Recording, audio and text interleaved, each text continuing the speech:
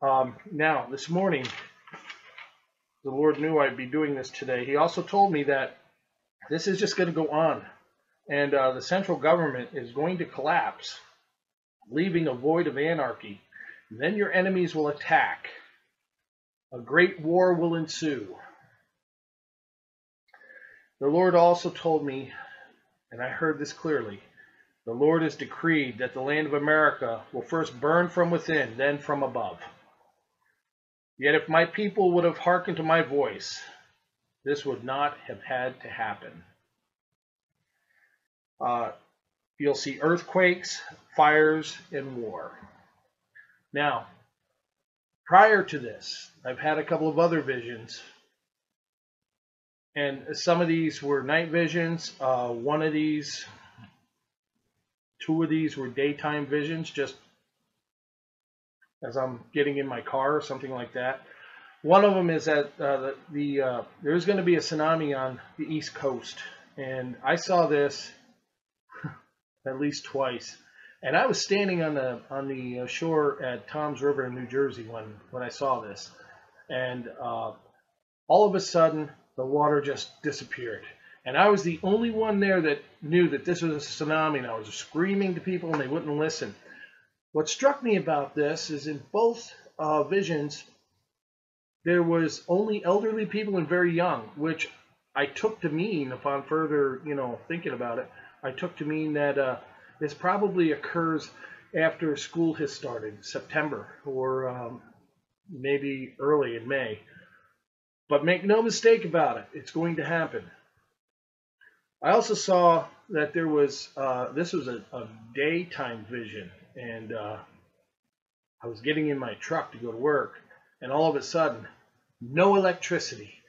My cell phone wouldn't work, the car wouldn't start, the truck wouldn't start, everything was dead, and nothing, it was every single device was just gone.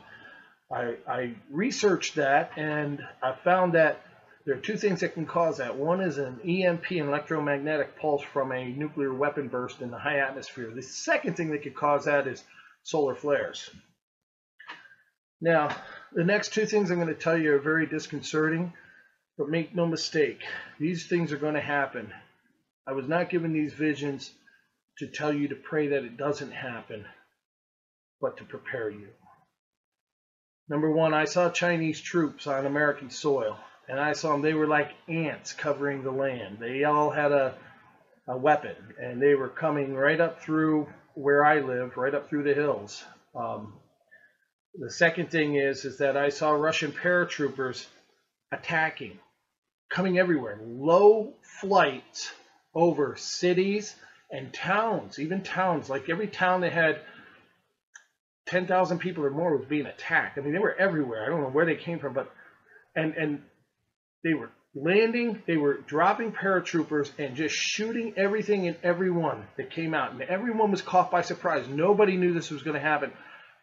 The thing that struck me was that some of these airplanes and delivery vehicles were 75 and 80 years old. It's like the Russians saw an opportunity and took advantage of it. They knew that this was the only chance they were going to get to come get us, and they came. And they came hard. I cannot tell you that they came at the same time as the Chinese. They were two separate visions, and I just can't tell you that. I won't read into it anything more than what I was given. Now, for those of you who have been walking obediently and in love with the Lord, this is for you. He has prepared safe zones, and you're going to be in the midst of all of this. And it was amazing because I could see these Chinese and Russians coming through a road not far away and not even being able to see us. We could see them, but they couldn't even see us. They drove right past us like we weren't even there.